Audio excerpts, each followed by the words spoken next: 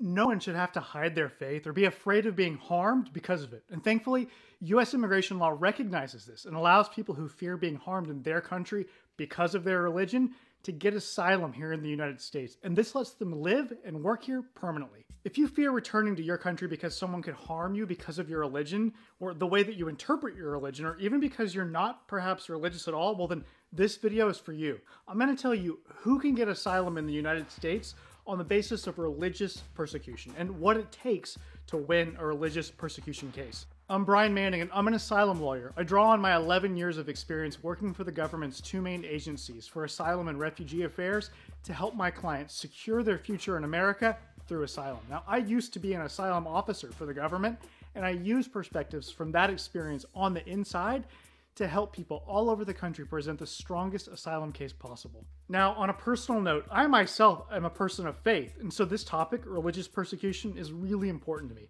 I can't imagine how difficult it would be to fear being harmed just for living out my faith. No one should have to live like that. And so I'm passionate about helping people get asylum on the basis of religious persecution. Now, you may know that to get asylum in the United States, it's not enough just to show that you have been or could be seriously harmed in your country.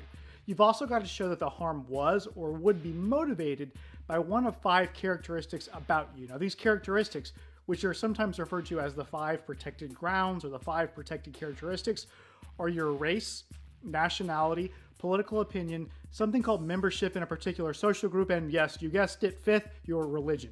So if the government in your country or other people there have harmed you or may harm you, and they're doing this because of your religion, well, then you may be able to get asylum in the United States. Now, what does this protected ground of religion cover exactly under US asylum law? Well, it of course covers belonging to or practicing the major religions that we've all heard of. So if you're a Christian, for example, and you're from a country where people who are Christians are often targeted for harm simply because they're Christians, well then this would be covered. And this goes for all religions. So a Muslim, a Hindu, or Jew who's facing harm because of their religion could qualify for asylum as well. And it doesn't matter what the main religion is in your country. If someone may harm you because of your religion, well then you may be able to get asylum in the United States. And the religion protected ground under US asylum law covers lesser known religions too. Even if it's a religion that doesn't have that many followers or maybe isn't very formally organized in the way that major religions are, well this can still count for establishing a claim of persecution on account of your religion. In fact, what counts as a religion under the law is really pretty broad and flexible. If you've got a certain philosophy or organizing principles for understanding life or that you look to for guidance, well, this could, depending on the circumstances, count as a religion for purposes of getting asylum. And the agency that handles asylum applications, called USCIS, has instructed its asylum officers that they may not, quote, inquire into the popularity, truth, validity, or reasonableness of an applicant's religious beliefs. That means that if it's something that you truly believe in, it may qualify as a religion, even if it seems strange or even crazy to the asylum officer. And crucially, you can even get asylum for not believing or participating in a religion at all. That's right, being an atheist or agnostic is covered under the protected characteristic of religion. So if someone may hurt you because you're not religious, you may be able to get asylum. Also importantly, you don't have to be from a different religion than the person persecuting you in order to get asylum based on religious persecution. Now, what do I mean by that? Well, for example, if someone that belongs to the same religion as you may harm you because they think that you don't observe some particular aspect of the religion properly, or maybe you differ on an important point of theology within the religion, well, you could have a religious persecution claim. This happens a lot when religions have different denominations or sects.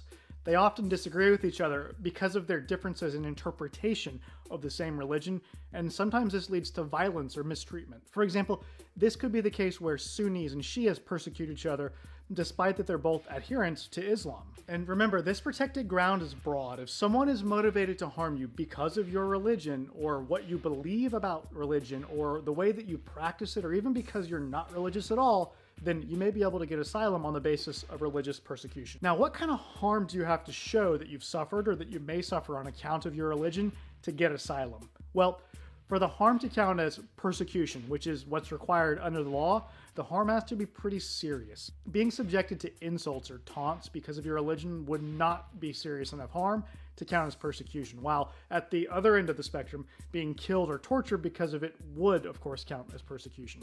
And that happens. There are places even today where people are killed because of their faith, or where the government may imprison people long-term because they convert from the religion supported by the government. But there's lots of space between these extremes, and there's a lot of things short of death or imprisonment that can happen to a person because of their religion that the American government may consider to be harm that's serious enough to rise to the level of persecution.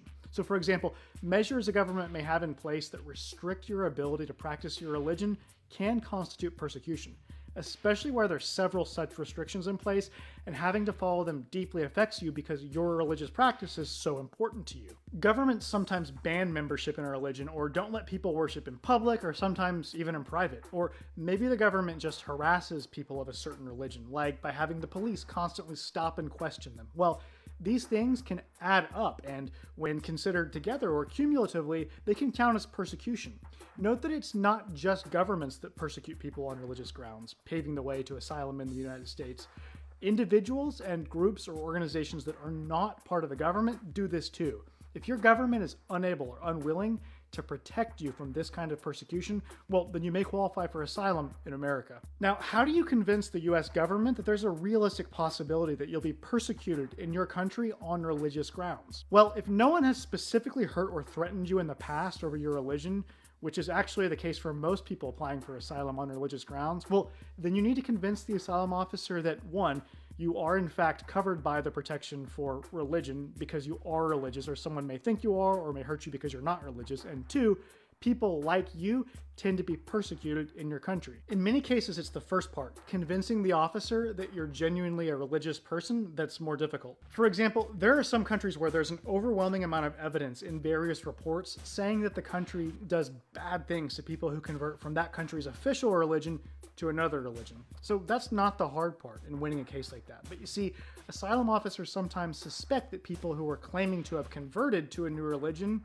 often after they've come to the United States, aren't being honest. The officers sometimes suspect that the person is claiming to have started following a new religion just so they can get asylum. So people may have their work cut out for them in terms of coming up with evidence that shows the officer that they're serious about their new religion, that it's something real and important to them. A good asylum lawyer can advise you as to what kind of evidence you should get to make the strongest case possible, and they can also help you present a compelling picture of what it's like in your country for people like you, which is crucial to proving that there's a reasonable possibility that you'd be persecuted if you had to go back to your country. If you think someone could harm you in your country for religious reasons, well then I'd love to talk to you to see if I might be able to help you.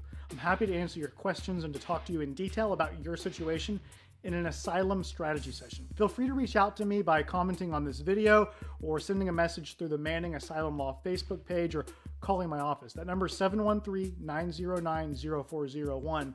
And for a quick overview of asylum, click on the link that I'm including below this video. And when you do that, we'll send you our free asylum guide. I'm Brian Manning of Manning Asylum Law, and it's my honor to support you in your asylum journey.